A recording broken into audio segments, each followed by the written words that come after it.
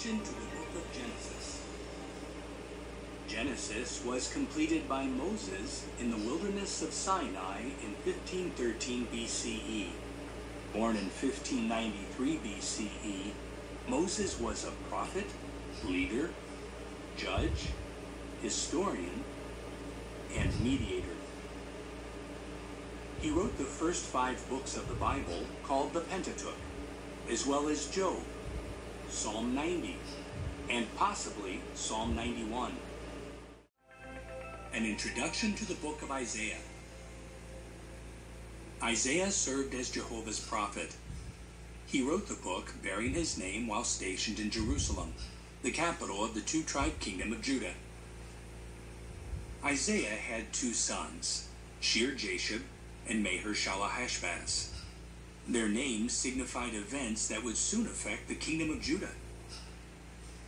Isaiah prophesied for at least 46 years during the reigns of Judean kings Uzziah, Jotham, Ahaz, and Hezekiah. He completed the book sometime after 732 BCE. Hosea and Micah recorded their prophecies around the same time.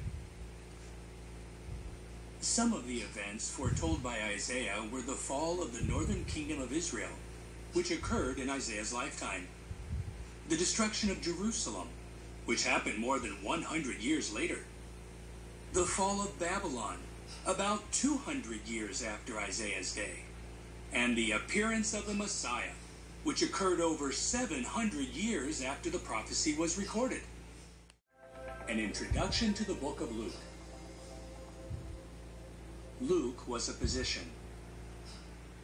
Like the gospel writer Mark, Luke was not one of Jesus' 12 apostles. Also, Luke did not refer to himself as an eyewitness of the events in Jesus' life. He became a disciple probably sometime after Jesus' death. In time, he traveled with the apostle Paul. Luke's gospel covers the time period from 3 BCE to 33 CE. He wrote in logical order, often chronologically. Nearly 60% of the material in this book is unique in comparison with the other Gospels. For example, at least 6 of Jesus' miracles are found exclusively in Luke's account.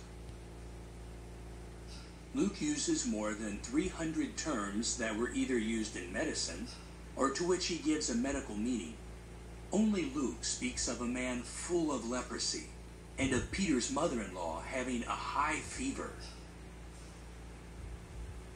Luke likely wrote his gospel in Caesarea while Paul was imprisoned there, from about 56 to 58 CE. So although appearing after Mark in the Bible, Luke was the second of the 4 Gospels to be written,